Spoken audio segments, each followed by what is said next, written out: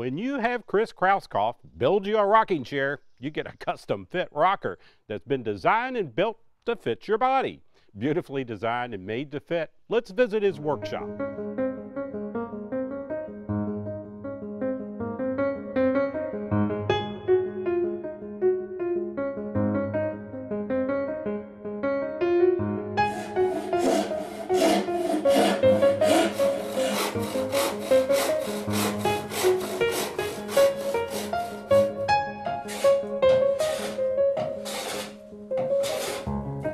My father enjoyed building wooden boats when he was younger. And back in the late 60s, I remember we had a Rose Bantam sailboat. He loved to make sailboats. He's from the Navy, in the Navy and stuff. So we had a rosewood, what's called gunnels. They're the parts around the top of the boat. And made out of rosewood. And I remember sanding that and using a surfform tool to help shape it and stuff, just when I was a little kid. And I got to see that as I was growing up and how you put boats together and things. I built my first rocking chair from a kit for my mother, and that was in 1979. So it'd been a long time ago. And the way it went together, it just fascinated me. She still has that rocker to this day at their house. Yeah, it's not that comfortable or anything, but I had a fascination with them at that point. It came back to me later on, and then in 2001 I developed the prototype for the one I have here. It took until about 2009 before I started really building the prototypes. And each time I'd build a prototype of a rocking chair, I'd take it to my woodworking, because we have about 100 of us here in town. I said, tell me what you think, and they weren't shy. They told me what they thought about it. Said, no, this seat's too short, the arms are too high, they're too this or that and everything. So what I did is I took that information and slowly started to rebuild the piece. And then I brought in prototype number 2, and I'd get different responses to it and stuff. Finally, after 6 of them, I brought in that 6th chair and sat it down, and everybody who sat in it smiled. So I knew I was on the right track at that point.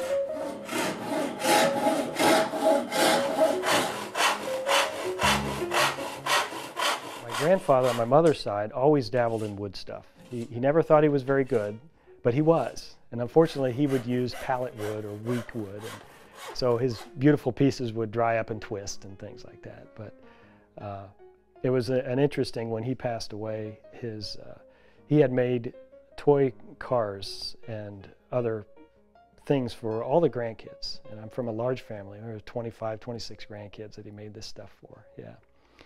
He made it for everybody but me.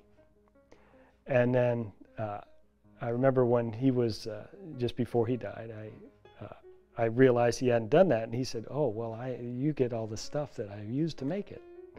I thought, well, that was kind of a neat thing.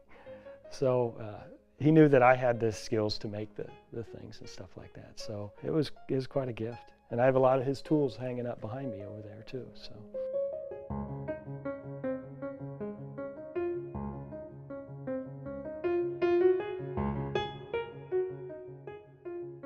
What I found with a rocking chair is, if you want the most comfortable rocking chair, it has to be built to fit you.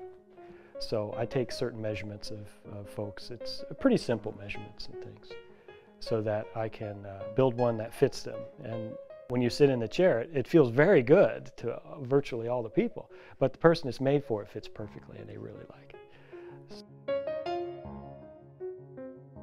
I measure, for instance, the length from the elbow to the base of the fingers for the length of the arm. That's a very important one, because I found you don't want your arms so short that your hand's hanging down, or too long where you can't grab over. Because it's a very nice feeling to be able to wrap your hands right around the end and feel that there.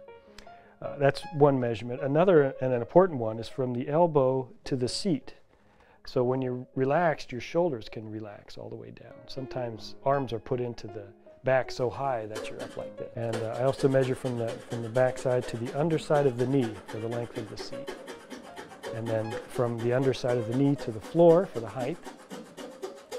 And another one is from the seated position to the top of the head for the top. So you can lay your head back. It's a very nice, relaxed kind of position.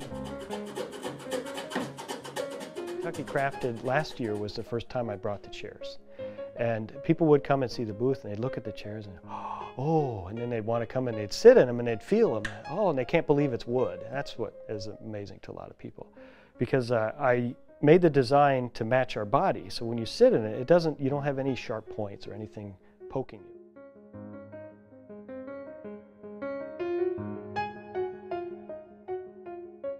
First and foremost was fit. It had to fit perfectly. I really wanted them to fit well.